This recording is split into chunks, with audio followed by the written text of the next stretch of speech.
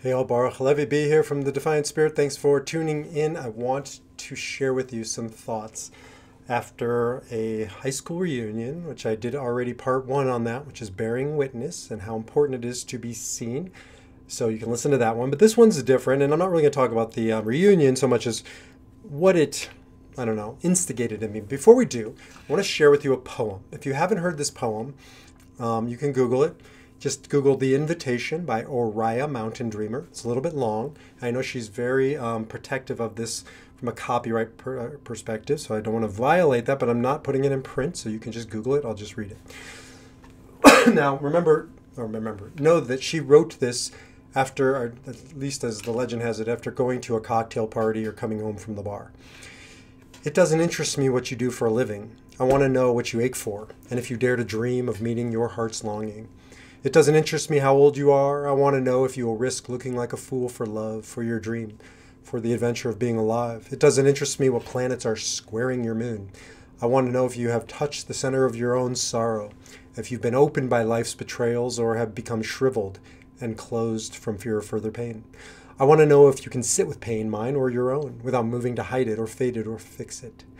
I want to know if you can be with joy, mine or your own, if you can dance with wildness and let the ecstasy fill you to the tips of your fingers and toes without cautioning us to be careful, be realistic. Remember the limitations of being human.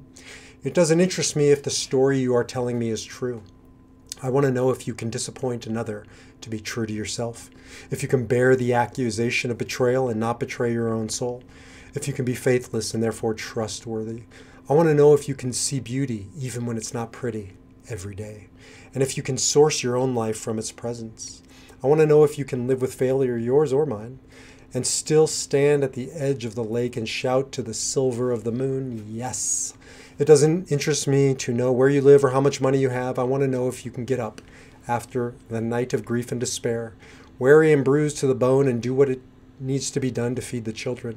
It doesn't interest me who you know or how you came to be here. I want to know if you will stand in the center of the fire with me and not shrink back. It doesn't interest me where or with whom or what you have studied. I want to know what sustains you from the inside when all else fails and falls away. I want to know if you can be alone with yourself and if you truly like the company you keep in the empty moments. So I went to technically it was my 30th, but I think it was a 32 or 3 because missed it in COVID. First time I've gone back. And as I mentioned in the last one, I had skipped, I think, because of this poem for the past 30 years. I went off into the world to do my own thing and to do some of the shadow side of this stuff because it did interest me. Where I went to school, how many degrees I could get, how much money I could make, how much influence I could have, blah, blah, blah. And I just assumed, and probably rightly so, that most of my contemporaries would come back and it would just be a pissing match, to see who's done what and who hasn't done what. And I don't know if I articulated that to myself, but I do think that's in the back of at least a lot of our minds when we go to these things. But what was so amazing to me is that everybody at this reunion was north of 50 by definition, unless you were like Doogie Howser, I guess, and graduated, at 10, whatever, you are going to be north of 50. And I do believe that north of 40, but now I think in this day and age, north of 45 or 50 is really the number. Things change, and this poem becomes not only meaningful, but defining. It's interesting. If you're a guy, I think this is true in general, but I know it's true with guys especially. You introduce yourself and say, hey, my name is so-and-so, and I had to do that because I had a different name tag on, and I look pretty different. And after you exchange the pleasantries, where do you live and whatever, what's one of the first things that you ask? What do you do, right? Not even usually what do you do for a living, but what do you do? And 99.9% of the time, if you stick your hand out and you say that, I think in this day and age, probably to women too, but exclusively men will say, I fill in the blank. And what they fill in the blank with is their job because it's who I am. It's what I do. I did a podcast a few weeks ago on, it's called The Afternoon of Life, the morning of life. Morning of life, first half of life is you are what you do. And going to this reunion, I guess I was just assuming we're all still in the morning of life, but it was really amazing because I didn't have many morning of life conversations. What do you do? How much money do you make? I'm asking you that without actually asking you that. You're telling me that without actually telling me that. We're dancing around the accomplishments or dealing with them outright. We're not even talking about whether you have kids or not. We're not talking about, what this poem is getting to, which is, I don't give a shit what you do for a living. I don't care if you bag groceries at Walmart or if you're the CFO at Walmart, right? If you can't look me in the eyes, I don't really want to talk to you. If you can't have a conversation about something other than your vocation, I don't really want to have a conversation. If you can't fill in the blank of what you do with about 10 to 20 interesting things, I don't really want to have a conversation. Because I get what Oriah Mountain Dreamer is saying. And again, my experience having gone back was most of the people I talked to, we talked about what interests them. We talked about what scares them. We talked about what they aspire to, what age has done to their life's journey. And not all the people I talked to and not all the conversations were deep and sophisticated, but many of them were. And it just reminded me that you get to the afternoon of life. Again, you fill in what that means. To me, it's like 45 upwards. You get to the afternoon of life, and there are those who do and those who don't want to be in the afternoon of life. If you don't want to be in the afternoon of life, it can be a brutal journey because, back to the Carl Jung quote, if you remember it, I'm going to just summarize it. You can go back and listen to part 1. I actually didn't mean for this to become part 2, but I see that the conversation is all bound up in this afternoon of life experience that I had at the reunion. But Carl Jung is the one who coined, there's a morning of life and an afternoon of life. Both have their places, but both are made up of different rules. Nobody teaches us this, he says in his quote. Nobody tells us that this is happening, but just know it's a universal truth that what works in the morning not only doesn't work in the afternoon, it fails you in the afternoon. So some of those morning of life rules, you are what you do, you are what you have, you are the flesh suit, the way you look. That is true in the morning of life to a degree. At least we perceive it to be true. The problem is, if it's true in the afternoon, my friends, you're screwed because the flesh suit just gets fleshier and the doing just slows down. And I don't care how much money you have in the bank. It doesn't take away the journey of putting the money in the bank, meaning when I work with people who have a lot of money in the bank because they had successful professions and now they're in retirement, what they're struggling with is not having the profession anymore. The money was just a byproduct of the climb, of the journey, of their profession and their success and their accomplishments and their being central to people's lives. Nothing wrong with that. Absolutely great. But that is a morning of life pursuit because in the afternoon, certainly in late afternoon, definitely in evening, I don't like to put numbers on those, but you know what they are. If that is your goal, if those are your rules, if that's how you occupy your time, you're screwed because the phone will stop ringing. I don't care if you're a rabbi, trust me, I know this, or a priest or a minister, or a judge or a doctor or CEO. The moment you retire or shortly thereafter, the phone will stop ringing. People will stop needing you. They'll stop coming around. It doesn't mean you don't have some friends. It doesn't mean you don't have some ties. But over and over, I've experienced it and I've coached through it, that it is a challenge to one's identity when they have spent it in the morning of life, even in the afternoon of life, professionally defining themselves. Hi, I'm Baruch. what do you do for, what do you do? And you fill in the blank, well, I'm a lawyer.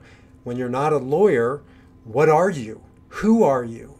What is your life about if you're not lawyering or doctoring? Now, it doesn't mean you can't be a lawyer or doctor and have a healthy relationship to your title. It just takes work. It can be done, but it doesn't come easily. You have to stand guard against getting sucked into, I am the profession, I am the role, I am the relationship, I am the things, I am the activities, because in the afternoon of life, all of those things slow down and eventually fade away. And if you haven't developed an alternative identity system, you're screwed. I was just in Omaha where the reunion took place, and I went to visit my stepfather who's in the nursing home. He's not doing well, he's struggling, and I don't know how much longer he has here, but like all of us, his time is limited. His is, I think, particularly limited. And walking through that nursing home was a reminder that we all are reduced to the corner of a nursing home bedroom in a wheelchair, or even if you stay at home, right? Your world goes from the accumulation of a house and maybe houses and things, and it just gets bigger and bigger. Kids leave, and then there's like a diminishing, and there's this downsizing, and then you go to the condo, and then you go to the assisted living, and then you go to the nursing home, and then you go to the hospice, and it's a smaller reduction process. It doesn't have to be. This isn't depressing, because if you focus on deeper things like core values, things like your beliefs, philosophies, your ideas, articulating them, refining them, developing them, practicing different types of practices, Tai Chi and mindfulness meditation, prayer, whatever these things are, these are with you, right? And I saw the people in the nursing home. I only saw the ones who didn't. Maybe there were some who did have these things, but parked them in front of the TV set and came back 6 hours later, still in front of the TV set. I don't know. Maybe internally they were reciting their personal mission statement, which is what I do. I hope I have the faculties to do that at 70, 80, 90, whenever my time to transition into that space is. I've shared it before. I'm not going to share it right now, but I have about a 3-paragraph recitation that I just recite morning, afternoon, and evening. I recite it when I go to bed and when I wake up. I recite it when I'm sick. I'd like to think, God forbid, if I have ALS and my body shuts down and my mind is working and I can't communicate, I'll just recite that. Or I'll think about the Enneagram and different pathways and combinations and permutations, 8 plus 1 equals 9. And if you look at the Enneagram 8 and the Enneagram 1, they have a lot in common. And in some ways they complete each other. So there's mathematics around it, blah, blah, blah. That's just my shtick. What's yours? The afternoon of life is about not going outward, but going inward. Can I develop the stuff that can't be taken away from me? That nobody, no circumstance can strip from me? Because that to me is the litmus test. The afternoon of life has to be about attaching ourselves to those things that aren't actually things, to those pursuits, to those experiences. Can you expand your identity? Can you become a painter if you were a lawyer?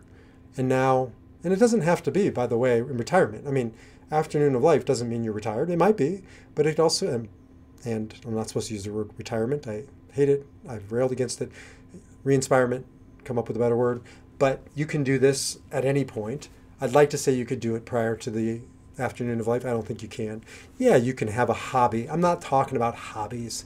I'm not talking about painting as a hobby to keep you busy.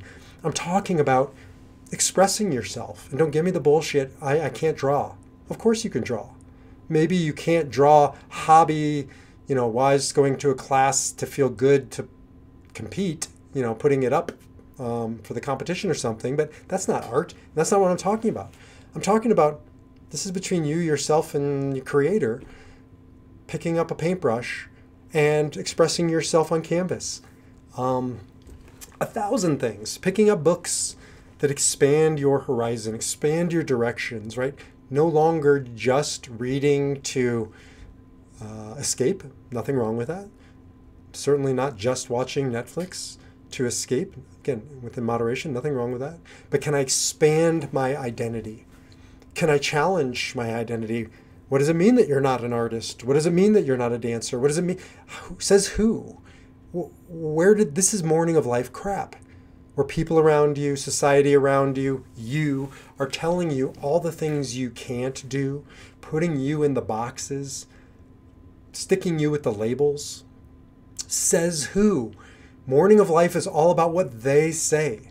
It's all about what other people want and need from us. And again, rightly so. We have dependence particularly in the morning of life, probably in the afternoon of life, but certainly in the morning of life. We have responsibilities. We have all kinds of things that keep us caged, contained, at the very least. The afternoon of life is about removing the containers. Now, natural containers and cages are going to come. Your body is a prison. It will condemn you over time. Don't think it won't. If you're just trying to fight off the prison of the body, good luck with that. Let me know how it works out. Maybe you can prop it up. Maybe you can keep it looking like it did in the morning of life for a period of time. Just look at Madonna, by the way, if you want to see that's not possible. It kills me every time I see her, thinking that that's that is the definition of morning of life in the afternoon. Trying to live by the morning of life rules. I don't know much about her, so I really don't want to critique her too hard, but I can only tell you what I see. And what I see is a woman who has not gone inward, she's gone outward. And she's trying to play by the same rules in the same game in the afternoon, but what worked in the morning will fail you in the afternoon. And so I don't care who you are, how successful you are, how beautiful you are. In some ways, that's even harder because the morning of life rewarded you for each of those things and more. And it's hard to let them go. But the afternoon of life is about letting them go proactively before life takes them from you. Great teaching in the Talmud. Every baby comes out fists clenched, screaming, holding on tight. Every corpse leaves this world with their palms open, their hands open. You will not see a corpse naturally with their hands squeezed tight. The work of our lifetime, says the Talmud, is to learn how to open your hands before life opens them for you. Can you, in the afternoon of life, learn how to describe yourself at those reunions with other people, with new identities, with new expanded versions of you, dropping the history of the past? You know, that was another thing at the reunion. It's easy to just get caught up in talking about a past. But for the guys that I really reconnected with, you know who you are, it wasn't just about the past. It was also about the present. And it was about the future. It was about the present and, the reality of what they're living in, what they're going through. It was about the future of hopes and dreams. That's the test if it's really if it's a real relationship, or if this is just nostalgia. This is just fumes, right? Cut flower syndrome, living off of the past. And it, died a long time ago, and we're just not admitting it. And some of those are true. I went back. There was just nothing to talk about once you run out of the memories. But again, a couple of those guys, it wasn't that. It was about going deeper, expanded identities, not just getting stuck in my role. We do that. We all do that with certain people. We go back and play out these roles, and surrounding yourself in the afternoon of life with people who will let you play expanded roles, who encourage it, who welcome it, who don't say, you don't do that. You don't dance. You don't cook. You aren't a detail-oriented person. You don't fill in the blank. Right? That's the point. The afternoon of life has no rules except the ones that you decide. That's one of the hallmarks of the afternoon. Expanded, greater freedom. Morning of life is about conforming to people around us, to our society, to all these expectations. Afternoon of life is supposed to be about rebelling, defying, challenging, pioneering, new, novel situations, not to stay busy like the morning of life, but to expand who we are, challenge our identity, and be able to come back to this Oriah Mountain Dreamer poem to touch on all of these things, right? To be able to go through life and having had your ass handed to you and standing up again and saying yes, not having been shut down by loss. I love being around people who have lost loved ones and are, as I say, loving more fiercely and living more fully. Not in spite of the loss, because of it. They have doubled down on life versus the people who have lost and have said no to life, have shut down. No judgment. I just don't really want to hang because it's not expansive. The whole point of life is to expand, is to grow. Part of that is moving through challenge. That's a necessary part of growth. It's also the beauty of the afternoon of life. You can escape the morning of life without the growth. You can't escape the afternoon without at least opportunities to grow, challenges, setbacks, failures. How many people I talked to at the reunion who've gone through divorce? Now, some of them were shut down because of it and probably will be forever. But some of them are in another relationship and loving fiercely because they know what it was like to be on the other side of that. So this is the afternoon of life. These are the opportunities. Can I defy the morning of life rules, create my own rules, right? Determine my own why and stop living other people's and answer these challenging, I don't know, questions, but challenges from Oriah Mountain Dreamer. Don't care how much money you have in the bank. I don't care what you did in the past. Who are you now? What do you stand for now? What do you want to accomplish in the future? Whether it's a day or whether it's 30 more years. What are you about? And that's really what this is about. Rewriting the rules for the afternoon of life, becoming an expanded version of ourselves and not just in the waistline, expanded versions of our identities, changing, dropping old pieces of us, shedding them like dead skin, not living bound, chained to the past, chained to other people's expectations. Can I break free? And what I saw at that reunion is yes and no. Some people do, some people don't. What I would argue is it's not luck. It's not happenstance. It comes down to what Viktor Frankl talks about, attitude. This is the last of human freedoms. To choose one's attitude in any given set of circumstances, to choose one's own way, you aren't going to be able to choose your circumstances. I think when we all set out before that reunion 30 years earlier, every one of us was an arrogant morning of lifer who said, I'm going to create my own reality.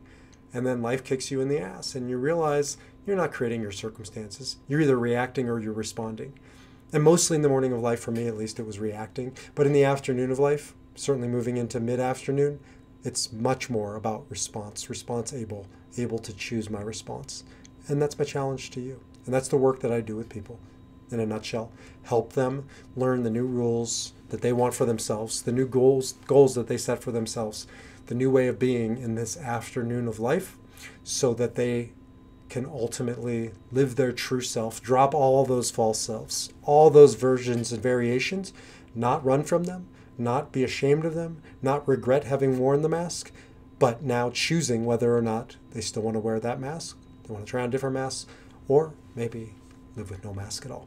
So that's the work of the afternoon of life. That's this podcast. And if you didn't hear the first one, part one, you can find it a couple episodes ago. Until the next podcast, defy your number, live your spirit, jump over to defiantspirit.org, and I'll talk to you next time.